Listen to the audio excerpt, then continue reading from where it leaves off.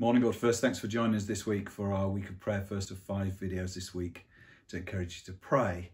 We're going to be looking at up towards God, in as a community, as a church, and out towards the world beyond. And I've got up this morning, we're going to talk about the Bible and truth.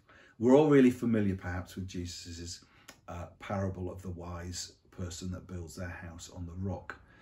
Jesus says, everyone who hears these words of mine and puts them into practice is like a wise man who built his house on the rock. The rain came down, the streams rose, the wind blew and beat against that house. Yet it did not fall because it had its foundations on the rock. And it's a really important question about foundations. We live in a post-truth, fake news world where personal emotions and perceptions are more powerful in shaping what we believe than facts and truth. And as a culture, we've abandoned any form of truth or meaning beyond our own personal sense of what is true for me. I want to show you a diagram by a guy called Brett McCracken, who's a writer. He's in an advanced church in LA, and it's called the Wisdom Pyramid. And at the top of the pyramid, he talks about where most people are getting their truth from.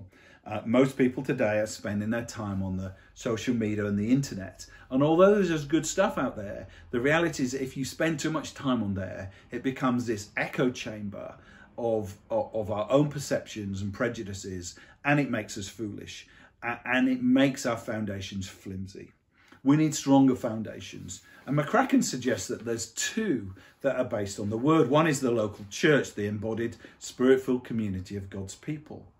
Making us wise and orientating our lives towards God's word. And that's why I think it's so important that the church preaches the Bible every week and we connect to that because it helps our foundations to be on the words of Jesus, and it's an encouragement to put them into practice. But also personally, I want to encourage you to read the Bible. Not have a sense of legalism or tick boxing, but actually a sense of I'm building a foundation. I'm building a foundation of God's direct speech to me as an individual. That's the only infallible source of truth to make us wise. And like any great foundation, it takes a while to dig and it takes a while to build. But actually it rewards us in wise and mature living. Let's pray for our own truth foundations, the foundations of truth, biblical truth in our family and friends and in the nations. Let's not feed our own false perceptions of truth, but let's build our foundations on Jesus and his words. Have a great day.